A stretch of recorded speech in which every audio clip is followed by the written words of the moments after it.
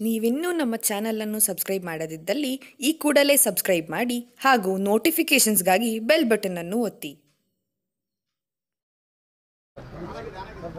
ಶಿವಳ್ಳಿಯವರ ಹಠಾತ್ ನಿಧನ ನಮ್ಮೆಲ್ರಿಗೂ ಕೂಡ ಬಹಳ ನೋವನ್ನು ತಡೆದಿದೆ. ರಾಜಕಾರಣದಲ್ಲಿ ಪ್ರಾಮಾಣಿಕರು, ಜನಪರ ಕಾಳಜಿ ಇರ್ತಕ್ಕಂಥವ್ರು ಭಾಳ ವಿರಳ. ಆ ವಿರಳ ರಾಜಕಾರಣಿಗಳಲ್ಲಿ ಶಿವಳ್ಳಿಯವರು ಕೂಡ ಒಬ್ಬರು.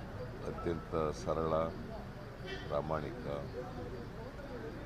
ಯಾವಾಗಲೂ ಕೂಡ ಜನರ ಬಗ್ಗೆ ಚಿಂತನೆ ಮಾಡ್ತಾ ಇದ್ದಂಥ ವ್ಯಕ್ತಿ. ನನಗೂ ಶಿವಳ್ಳಿಗೂ ಸುಮಾರು ವರ್ಷಗಳ ಪರಿಚಯ, 94ರಿಂದ ಪರಿಚಯ ನನಗೆ. ಪಾಪ ಅವರು ಮೊದಲು ಕರ್ನಾಟಕ ಕಾಂಗ್ರೆಸ್ ಪಾರ್ಟಿ KCP ನಿಂತಿತ್ತು. ಆಮೇಲೆ ಕಾಂಗ್ರೆಸ್ಸು ಬಂದರು, 3 ಬಾರಿ ಶಾಸಕರಾದರು. ಈ ಸಾರಿ ಅವರು ಮಂತ್ರಿ ಮಾಡಿದ್ದು ನಾವು 2ನೇ ಕಂತಿನಲ್ಲಿ ನಾವು ಮಾಡುವಾಗ ಅವ್ರನ್ನ ಮಾಡಿ ಮಂತ್ರಿ ಮಾಡಿ ಪಾಪ 3 ತಿಂಗಳಿಗೆ ಹೋಗಿ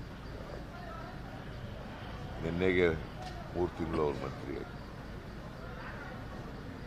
ಹೊಸ ಇಷ್ಟು ಬೇಗನೆ ಅವರು ನಮ್ಮನ್ನೆಲ್ಲ ಅಗಲ್ತಾರೆ ಅಂತಕ್ಕಂಥ ಯಾರಿಗೂ ಕೂಡ ಅನಿಸಿರಲಿಲ್ಲ.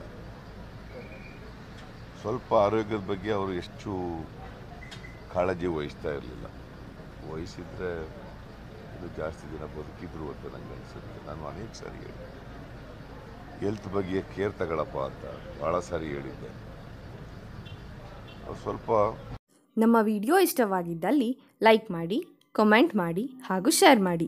ಮತ್ತಷ್ಟು ವಿಡಿಯೋಸ್ಗಳಿಗಾಗಿ ನಮ್ಮ ಚಾನಲನ್ನು ಸಬ್ಸ್ಕ್ರೈಬ್ ಮಾಡಿ.